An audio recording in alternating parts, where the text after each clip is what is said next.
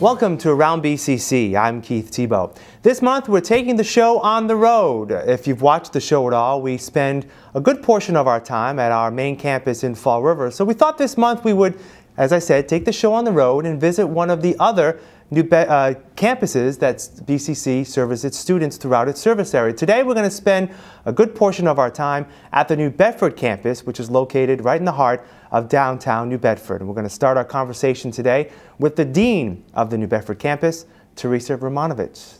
Thank you for joining me today. Thank you. Nice to have you here. Unbelievable that this campus opened in the fall of 2001, coming up on its 10th year later on this fall. Very exciting. A lot has happened in those 10 years. Talk a little bit, Terry, about how the New Bedford campus has become part of the New Bedford community.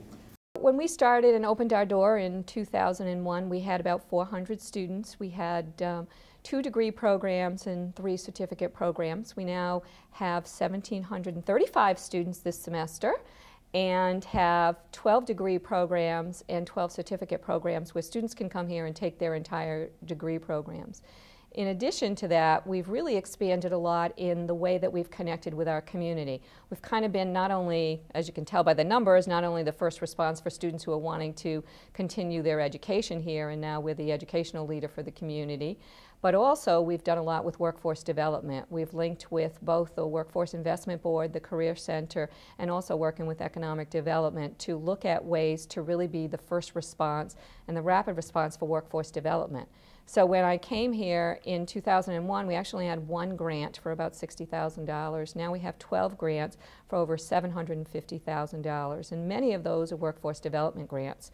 So we have a grant where we're doing programs for brownfields, and we're training people to go into the community and do some cleanup for brownfields cleanup. We're doing a reentry program where we have individuals that are reentering society, and we're trying to provide them the necessary support services to be successful. We're doing training with our early childhood education partners and training their workforce. So I could go on, and we're really doing a tremendous amount to sort of say, what are the needs for our English as a second language learners? We have 3 grants that we're working with the local individuals whose language is not primarily English, and are trying to get them to move into both workforce and just improve their language skills. So it's been amazing. Yeah. 10 years ago, you came into this Star Store building, yes, sharing with UMass Dartmouth. Yes. And pretty much from day one, it's been too small. And now with over 1,700 Correct. students, how have you been able to expand physically, some of the space here to meet students' needs? Great question. What we've been doing is what we call patching right now, and looking at expanding into some other license agreements with some of our partner buildings across the street and up the street, where we have added an additional 6 classrooms and 2 office spaces, and that's helped to accommodate some of the additional grant growth that we've had, as well as classroom space. We're also really working very hard right now with a public-private partnership to look at an opportunity to increase our programming even further, and to bring healthcare education into the community here in New Bedford for those individuals who want to come to the college here. So we're doing a lot of work. We've worked with our legislative delegation nonstop, and have had the support of Senator Montigny and all of the local reps to put together a bond bill for $20 million for the college to actually have funding from the state to build a full campus here, because the demand has been so outstanding and unexpected. I think people thought that we were never going to grow as rapidly and serve as much, and I think the 2 pieces that were a little unexpected were the need for workforce development in addition to the college programming, but also the economic development that this college has been responsible for in downtown. We've seen lots of restaurants start up, and lots of little entities that may not have been able to exist without the huge population that we bring right here to the downtown community. Well, we see it again. We don't come here too often. That's why we're here today. You should come more we're often. here. We're we here love to the visits. I know, and we're going to spend a lot more time the rest of this program talking about the great things that are happening here at the New Bedford campus. So Terry, thank you for joining me today. We'll be back. Bristol Community College at New Bedford tries to provide students with opportunities that they would have at the Fall River campus and all of the BCC campuses. One of those opportunities is a co-op program where students work together with local companies to try to get that real-time experience in the business world. We're going to talk a little bit about the co-op program and how it works here in New Bedford.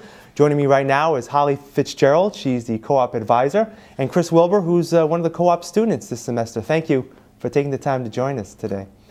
Holly, let me start with you. The program here in New Bedford has been going on for some time, the co-op program.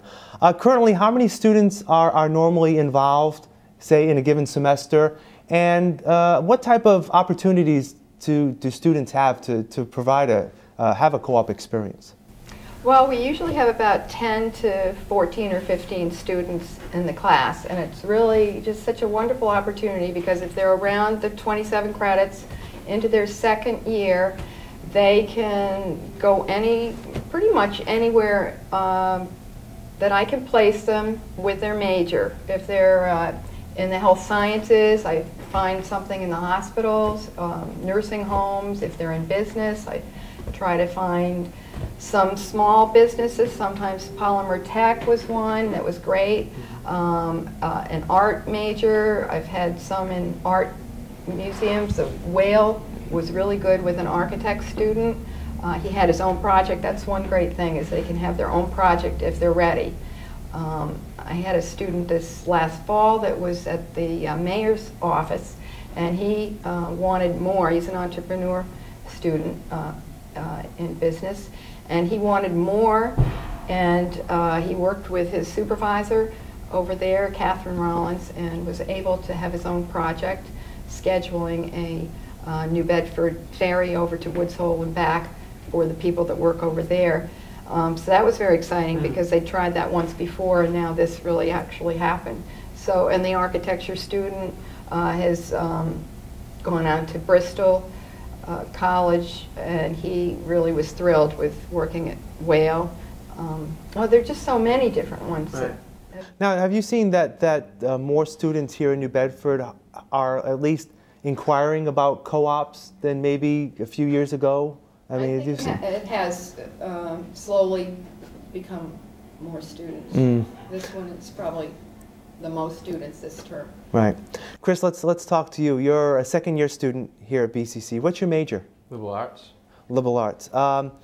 Where is your co-op, and how are you finding the experience thus far? Well, it's great. The co-op is here in BCC. Okay. And I'm working under the Dean, Terry Romanovich, and we're working on grants. And I'm following, implementing, and being able to present at board meetings some of the things we found and researched, and we're going forward to try to obtain some of these grants.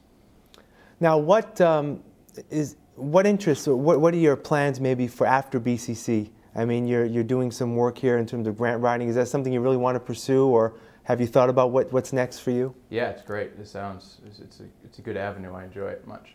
And I hope to get into political science and move in that direction, and I think grant writing would be a great asset. And I thank Holly for getting me in there.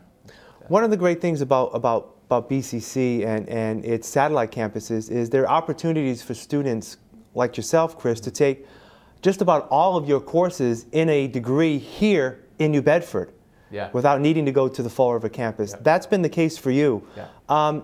If the New Bedford campus wasn't here, would it have been a little more tougher for you to get your college degree done? Why? It takes about 2 hours full trip to take public transportation from here to the Fall River campus. So if you don't have a car, it's really hard to get there. And gas is expensive, and personally my car's a bit older, so it's a toll. Being able to take the courses here is very convenient, and I enjoy it. I can actually walk in the nicer seasons. And the food around here is great. I don't know if that's known, but it's pretty famous food in the area. Well, talk a little about the atmosphere of downtown New Bedford, because it's it's not like a big city like a Boston or a New York, but it's got its own little flavor, doesn't it? Quaint though, yeah. It's got the New Bedford historic. It's a lot of history here, and you can feel it. It's not too big. It's not too small. Great architecture. It's an enjoyable place to spend time, and especially in the warm weather when you can spend time between classes outside. It's very good. Holly, one final question for you. If students may want to find out more information about co-op, they can just do that here at the New Bedford campus as well. And what type of information, just as basic information, would you give them to start? Well, I would say when they're, I mean, they can come in any time. I'm right across from the library in room 150. And they can come in any time to talk about what they're thinking of. If their major, whatever their major is, it's very exciting to be able to actually do some hands-on work, the way Chris is. And you could just do what, you know, take it to the nth degree if you can, because you've gotten all these academic classes that you're now going to incorporate into your work. So then you just need a 2.5 GPA and 27 credits, and then you've got enough skills that I can place you. No. Holly and Chris, thank you for taking the time to join us today. Best of luck. Thanks for having me. Thank you.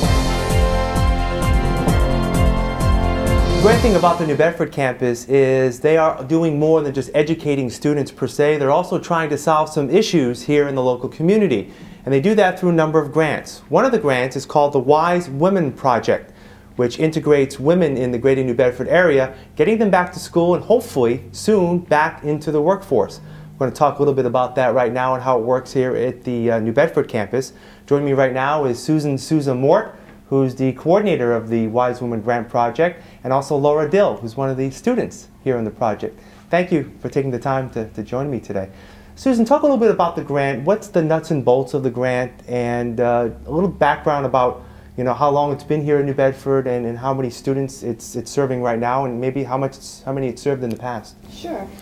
This grant was originally started with my predecessor, Elizabeth Wiley, I believe in the year 2008. We are currently on our 5th cohort. We run cohorts because it seems the women spending more time going through all the classes together, they tend to have better student retention that way.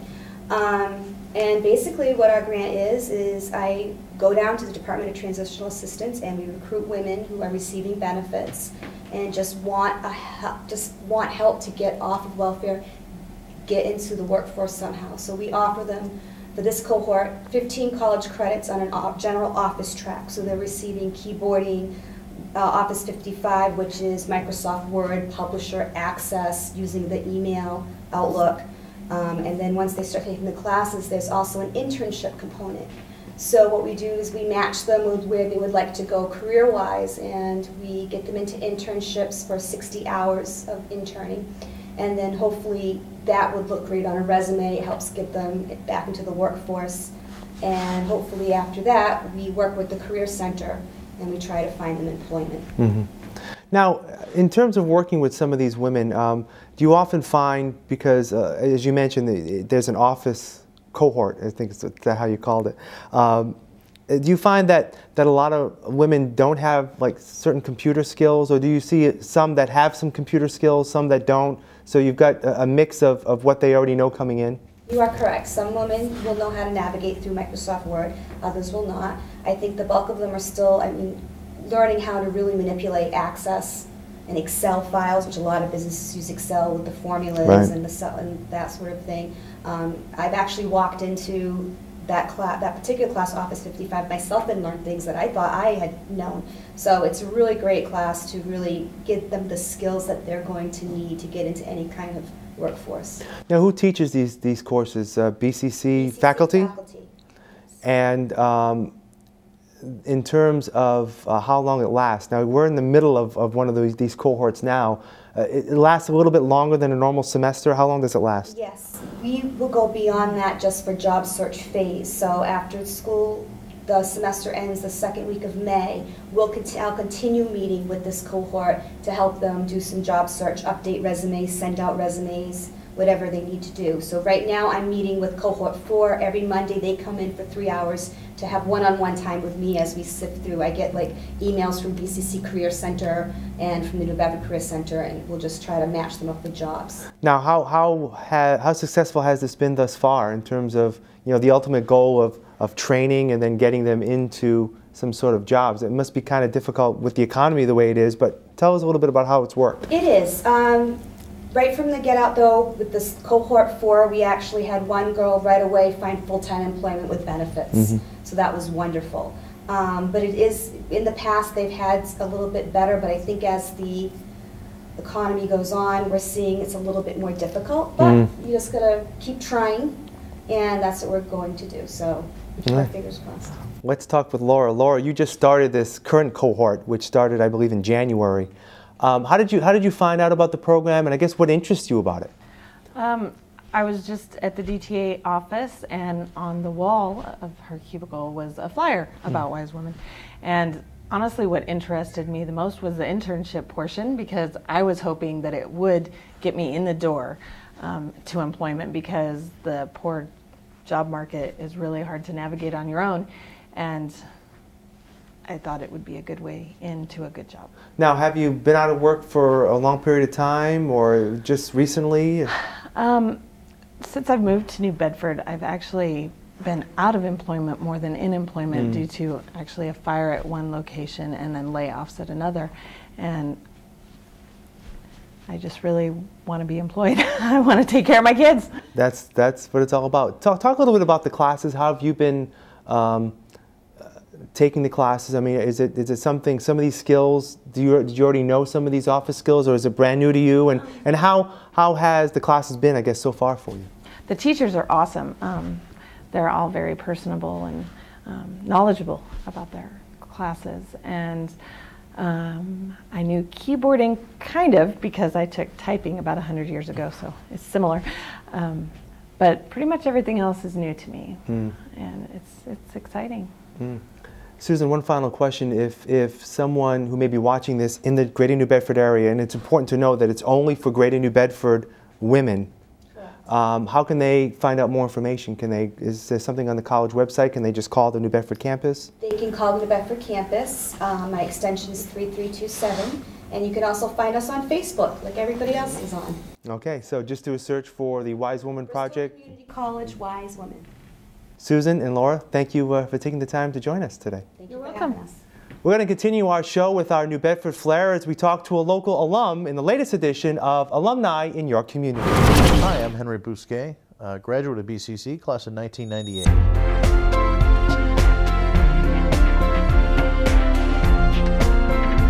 I moved to New Bedford, like the 80s, 90s type era, and rode my bike everywhere and got to see the city, from two wheels, so to speak. I've always enjoyed living here. It's the place I think I always intended to make my home. I was a student at Greater New Bedford Voc Tech, and I graduated there in 1994 as a culinary arts student.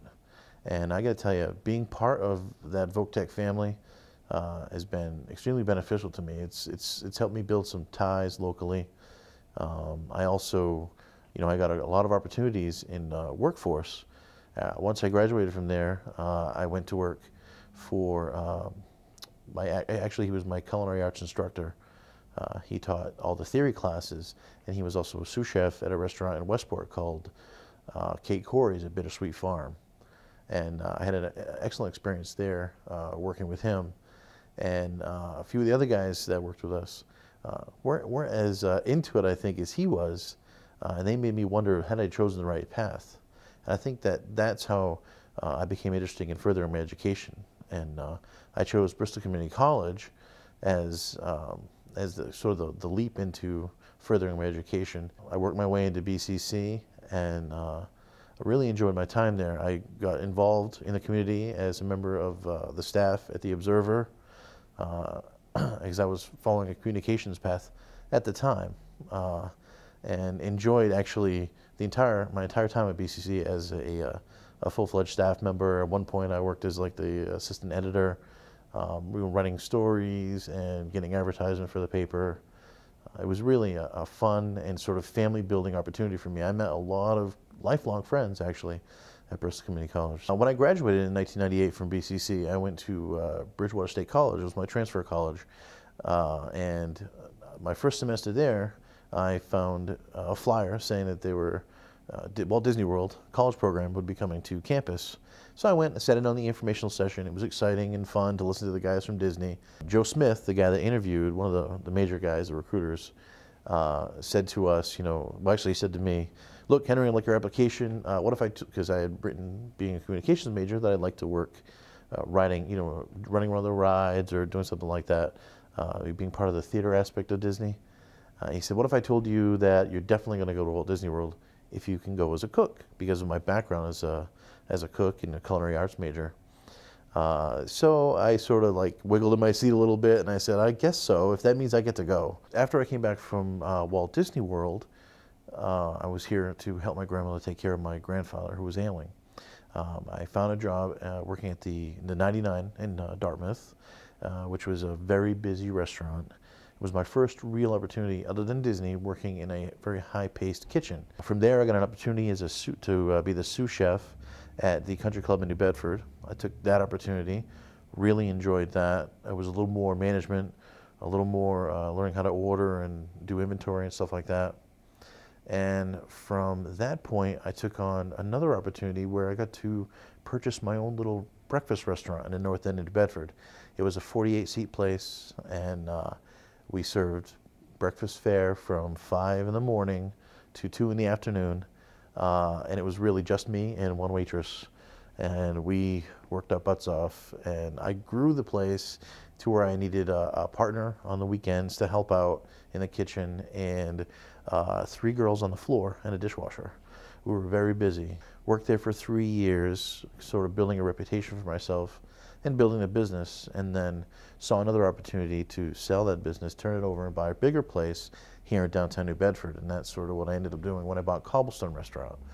And I ran that for 4 years, and you know, it was sort of in the pocket when downtown was just starting to emerge as a place to be, and not quite there with the population. It was probably the year after BCC established itself down here, and I was just sort of, the whole place was just starting to wake up, you know. And I didn't do as well as I thought I would. There were some things, you know, I made business mistakes. Let's face it, I was, you know, just pretty new to the whole running your own show type thing. My experience at Cobblestone was wonderful, and it sort of reminded me of BCC because it was very family oriented. You know, I got to know a lot of the guests. We sort of built very close ties with one another. I got an opportunity to really invest in the community by being involved in different activities that happened here downtown and across the city. From there, I went to work part-time as a substitute teacher at Greater Bedford Voc Tech. And that sort of is what solidified for me what would be the ideal job for Henry Bousquet. You know, BCC grad, and you know, just the kind of thing that would really marry my two loves: people and my passion for food and customer service.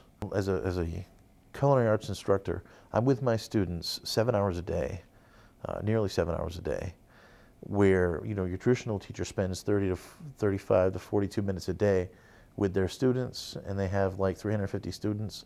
I have 40 kids, and I see them in 9-day cycles. I see 21 kids every 9 days, and it's the same 42 kids. I pretty much get to know them better than their parents get to know them. I teach the sophomores and the first half of freshman year. So I teach, like, after the kids come out of exploratory, I teach freshmen. Just all the introductory technique and very basic safety sanitation stuff. And then I pick them up sophomore year again. I have them for the first half of the year there. And we learn a little bit more in depth, some butchery and some things like that. And all the while I try to coax them into thinking, or coax them into believing that they can do whatever they want to do. And, you know, and definitely, you know, one of the things we do is we instill in them that, you know, they should definitely consider higher education if, you know, if they want to, you know, further themselves and be successful. So we actually have a student at BCC right now who's in your culinary arts program, and I hear she's doing quite well. Her name is Kayla, and she's, from what I hear, she's doing an excellent job there. So I can't wait to reconnect with her and see how things are going there, you know. Other than that, that's sort of how, you know, how I got to where I am and why I love it so much. Here are some other news and notes from around Bristol Community College. Once again, BCC chose the month of February to celebrate its diversity through a number of programs to celebrate African American History Month. Another comprehensive slate of programs was developed for this year's African American History Month. As in the past, the traditional flag raising and march led by Native American drummers kicked off the festivities. The month's events combined information with celebration. One of the panel discussions focused on the importance for all Americans to take part in the 2010 U.S. Census. Entertainment included a dynamic storyteller and the annual hip-hop presentation. An African-American read-in took place at all BCC campuses and centers. To the hardwoods now, as the Bristol Community College men's and women's basketball teams have now completed their second intercollegiate athletic season. Building upon their first-year challenges, both the women and men's basketball programs saw a varying degree of improvement. Although the women's team was only able to win 2 games during the 2009-2010 campaign, head coach Sheila Freitas never saw her squad give up. A lot of bumps and bruises over time, but as you can see with BCC, they never give up. And that's one thing that I think with maturity and with, just heart. They have the most unbelievable heart you'll ever see out of 10 girls in and out. And I think through time, they came together cohesively as a team. And that's how, you see the difference and you see how passionate they are about the game. And that's what it is their passion to play. On the men's side, head coach Rob Delalue led his team to postseason play in only its second season, qualifying for state and regional playoff berths. Led by preseason All-American Frank Stevenson and a strong blend of sophomores and freshmen, the Bees opened up eyes within the local college basketball scene. We've had all-around play. The play that we've had, it's not one guy. It's really a team unit. You look at our stats, you go down the list, we got about 8 guys almost averaging, over 7 points a game. And that's the kind of style I like to play. So it's not about 1 or 2 guys. It's about as a team as a whole. But again, those sophomores are pretty much our foundation, and without them, I don't think we would have had as much success as we've had so early. That's all for Around BCC this month. We leave you with a look back at the Experiences, Memories, and Devices art exhibit held last month at the Grimshaw Goodowitz Art Gallery at the Fall River campus. I'm Keith Tebow. Thanks for watching.